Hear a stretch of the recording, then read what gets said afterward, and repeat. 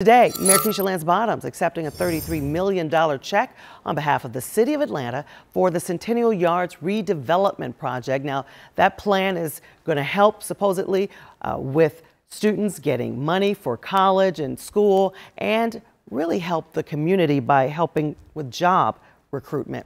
Now, the plan is to build a mixed-use development in the area formerly known as the Gulch, and those funds will help with affordable housing, savings funds for Atlanta public school students, just to name a few.